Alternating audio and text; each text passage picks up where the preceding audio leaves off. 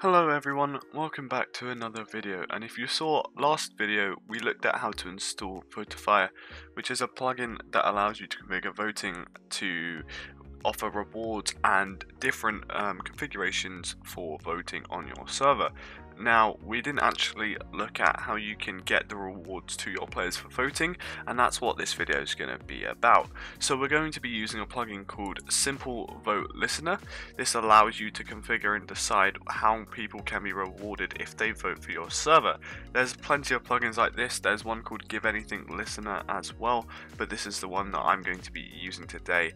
And it's a very easy to configure plugin. As you can see below, the config file is very easy to understand with lots of comments and help you guys when you need it. So what we're going to go ahead and do is first install the plugin. So we're just going to press download and download the plugin, and then we're going to upload it into our plugins folder and then restart the server. Once ahead we're going to done that, then we can get into configuring the plugin. So I'm going to go ahead and upload it now. So as you can see, I've gone ahead and just quickly uploaded it, and now the last thing to do is actually just to quickly do a server restart, and then we can get into configuring the plugin and show you how to do it. Now, one thing to note is when you try to configure items, there is a specific syntax. You can see that it's all in capitals there, and there's different ways you can do it. So the way you need to look at this is there's a massive list of different items you can use. You may have to use them like this, as this is Skynode API and how it actually defines items. So you're going to have to look through here for the different items if you want a specific thing. They're quite easy to find. You go ahead and use Control F, and if I wanted a diamond, for example, I can go ahead and just search for diamond, and I would just use this here. This is the one that I'd be using and copying into the config folder, and then that way I can actually configure the plugin. So I'll be back once the server's restarted and we can start configuring our rewards.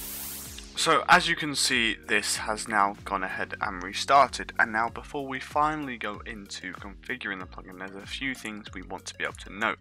We can see down here there is a list of different placeholders we can use for the different messages at the top. So depending on what you want the message to say, you can use these placeholders, just put them in, and the plugin's going to go ahead and replace all of them automatically for you. Now the second thing to note is when using items, you can see this one up here called item data value amount. Now what this allows you to do is specify an item like using the material list and change its data value afterwards. So for example, this case it's wool. This will change the color of the wool. So you can check this by using the site. I'll leave a link in the description, and you can see 35.6. The 6 represents pink wool, so that's the different color of wool that they are going to be given. So let's go into configuring this plugin. We're going to head into files, and then we're going to go into plugins. After plugins, we're going to find Simple Vote Listener and then simpleVoteListener.yml. And this is where we're going to begin understanding and configuring our different rewards. So as you can see, there's a list of different commands that you can give people. So this is saying for when someone's offline, they can log in, and this is what they get. If the player is online, this is what they're going to be given as well. But there's more configurations options that we can offer. So what we're going to head over to this different plugin, and we can have a look at the different options that we can actually use. As you can see, there's a player awards section down here that we're just going to copy and paste into our plugin file. And if we run down here, you can see that when someone votes, this is what they're going to be given. So what we want is money. Now, money requires you to install a plugin called Vault.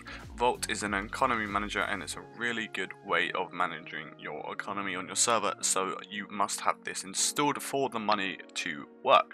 So I'm going to go ahead and change this to 1,000. Now, for permissions, if someone votes and you want them to have a specific permission afterwards, you can actually go ahead and give it to them. The next thing you can do is obviously give them some items. You can see here there's different items that you can give them depending on what you want, and there's different ways to do that, which we'll have a look at in a second. Now the last thing you can do is run commands. So if you wanted someone to be teleported somewhere, that means that then you're able to teleport them to a specific place.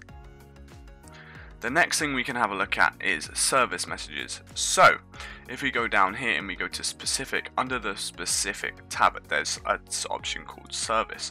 So what we're going to do is we're going to go ahead and copy this as well. If I go ahead and copy this, we want this to be at the bottom and away, as it's a different entire block as a specific section. So we can add a service, and this for different services we can have different sites. So the first site that they've given as an example is Planet Minecraft, and again I'm just going to change the money to 1,000, and I'm going to give them actually 5 diamonds. By changing the number afterwards, configures how many they get of each. And you can see that now that's going to go ahead if they would vote on Planet Minecraft. This is the rewards that they would go ahead and get. To add another site, all you need to do is just press enter. Go back to here and add the new site here, so minecraftservers.org, all the different services you may be using.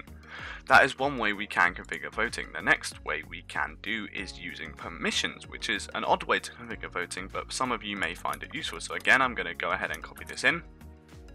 And again, for this one, I'm going to press space 2 times and make sure that it's in the same line as service, otherwise it will not work. So for service, you can now decide what you want. So this means for a specific mission, they will get a specific reward. So if you were to type here skynode.vote,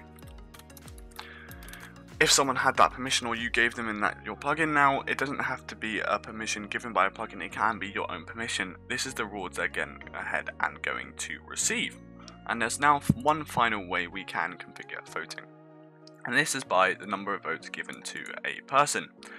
So we can configure, if they're voted a lot of times, how many rewards they get, or if they get a little added bonus. So once again, I'm going to go ahead and copy this into my config file, and I'm going to again double press space, as that's where it needs to be. And you can see for 100 votes, this is the rewards they're going to go ahead and give, and I'm going to give them all 1,000. So once you've gone ahead and done that, you're going to want to save the file and press return. Now we don't need to restart the server here, as the plugin comes with a reload command that we can just go ahead and type, and we just do svl reload, and this has gone ahead and reloaded the config. So now what we're going to do is we're going to, like we did in the previous video, set up a test site. So if I was to head over to minecraftservers.org, which is the plugin and system we were using in the last video, and I go to log in quickly, what I can do is I can begin to set up the video, and what this is going to do is allow me to log in. So I'll be back once I've logged into this and got everything set up. So again, very quickly, we're just going to enable Votify here so we can send a test vote to our server. So again, just for your IP, you want to head to the server details page and copy the IP to your server without a port. The port is the thing after the colon, and we don't want that here. It will be 4 numbers with a dot in between. The next thing we're going to go ahead is look at the port we used, which was 4433 in the last video. So we're going to go ahead and type that, and one final thing we need is the Votifier public key. You can get this by going to Files, Plugins, followed by Votifier, followed by RSA, and then finally public.key. Now you don't want to give this to anyone, as it can be very dangerous and people can actually vote as many times they want and get unlimited rewards. So once you've done that and you've copied that in there, we can go ahead and send a test vote. We're just going to head back to the console so we can see it appear in console and see what happens. So I'm going to go ahead and press send vote, and as you can see, we can see that it's been voted from Microsoft.org with an address, and everything has run perfectly, and you can see it even run the broadcast. So there you go, this is how to set up Simple Vote Listener, and thank you guys for watching, and we'll see you guys in the next video.